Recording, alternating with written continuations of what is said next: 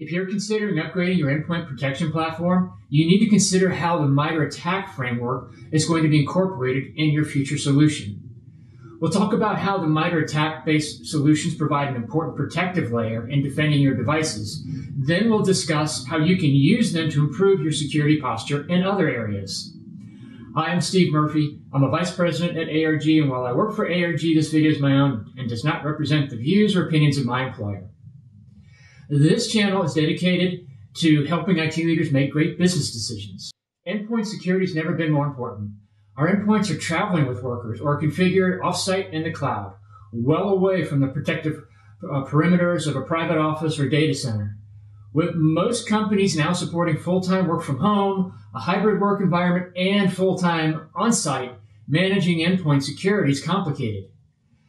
Now, endpoint security comes in three main flavors. First, you have your traditional anti-malware, antivirus services. These are older solutions that rely mostly or almost entirely upon signatures of malicious code.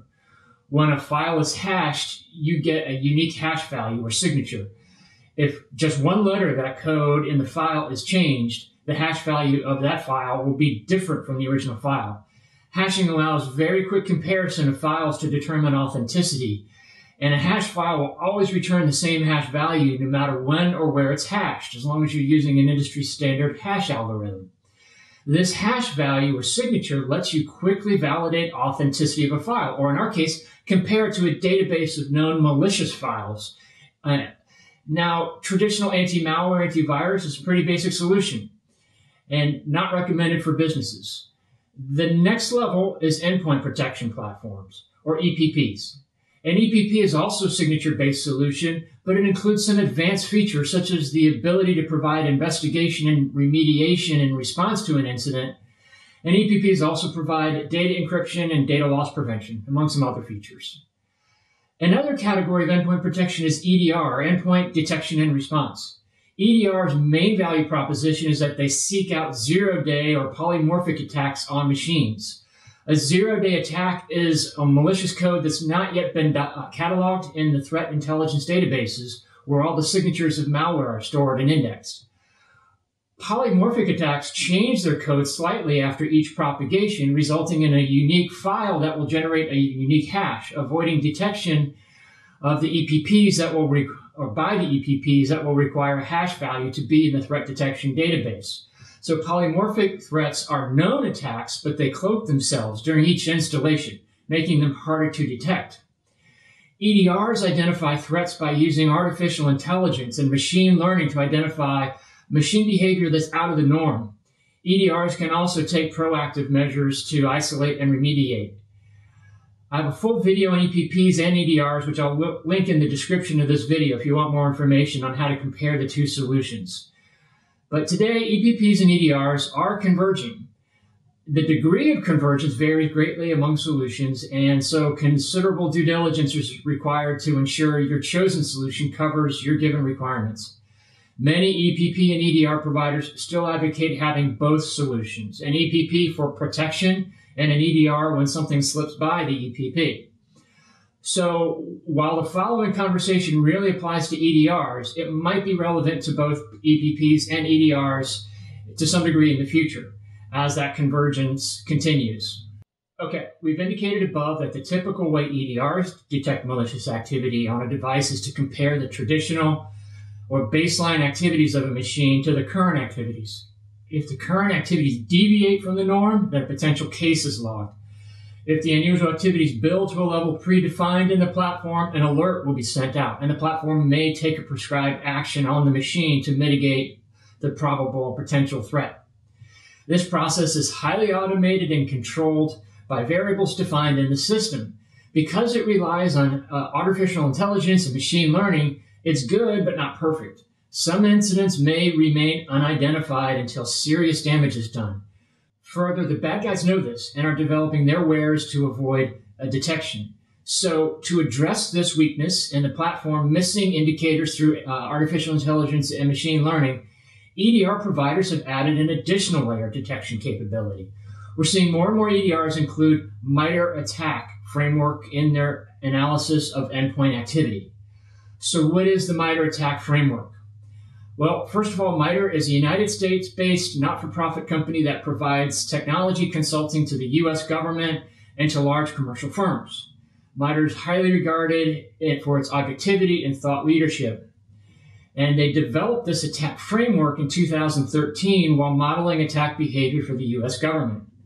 In the attack framework, Mitre describes various stages of a typical threat or incident. ATT&CK is an acronym that stands for Adversarial Tactics, Techniques, and Common Knowledge. I won't go into the details. That'd be probably another video I'll do at some point in the future. But at a high level, the Mitre ATT&CK Framework is a knowledge base and model for cyber adversarial behavior. ATT&CK describes the various stages of common incidents. There are many tactic categories of an incident, such as reconnaissance, access, execution, like privilege escalation, defense evasion, discovery, lateral movement, and so forth. These are just about half the categories, but you get the idea. Beyond the top level tactic categories, there are almost 200 different techniques which are documented, which are further broke down into about 400 sub-techniques. So Mitre gets very granular in describing and cataloging the various stages of typical incidents. Here's the thing that joins EDR and other endpoint products with the Mitre ATT&CK Framework. Malicious actors can spend a lot of energy hiding from endpoint security platforms. They're getting better and better, making it harder and harder for the tools to alert and take mitigation action. This is an unstoppable process of bad guys versus defensive measures. But fundamentally, there are only so many ways to execute an attack. The Mitre framework documents the steps that all incidents must take to achieve their goal. I like to think of it this way. When you have to drive from one place to another, there may be hundreds of possible routes that you could take. But fundamentally, you have to take the same steps to get to your destination. You have to put your shoes on, you have to get your car keys, you have to turn on the engine, and then you might take one of several different routes to get to your ultimate goal, and then you get out of the car and so forth. The Mitre ATT&CK Framework documents those steps in a cyber event. When your endpoint solution incorporates the Mitre framework, it adds an additional discovery process or an additional layer of discovery of malicious behavior on your devices. Normally, the activity mapping will happen in a sandbox environment with the EDR. The EDR will extract a suspicious object and execute the object in a sandbox environment. This allows for isolation and controlled evaluation, a laboratory, if you will, to observe the behavior of the object. If the indicators of attack map to a known malicious source, descriptions of the activities and mitigation techniques are returned to the security analyst, and you get a roadmap for resolving the issue. Now, I promised another benefit of using the Mitre ATT&CK Framework in your EDR, and that is that security analysts can take an event, evaluate it against the framework, and identify the stage or category of the attack in which it was discovered. And then by using the activity mapping capabilities of the EDR, identify weaknesses in their security posture that prevented the threat from being discovered sooner. So if an incident was not discovered until it actually impacted the organization, why wasn't the malware identified during the scanning stage or the lateral movement stage or any other preceding stage? This is how you can isolate and identify potential weaknesses in your posture and address those. You have to ask these questions on how the attack developed. The security team can then bolster the measures in key areas that are seen to be lacking. So you can use the Mitre framework tools to both protect in real time and evaluate and strengthen your posture over time. If you're evaluating an EDR or even an EPP platform, ask about how the Mitre ATT&CK Framework is leveraged and how your organization might use it. It's an additional added value that may sway your decision between products. And if you want additional assistance, feel free to reach out to me. My contact information is in the description of this video. And if you got some value out of this video, I'd appreciate a like and a thumbs up. And thank you very much in advance for doing that.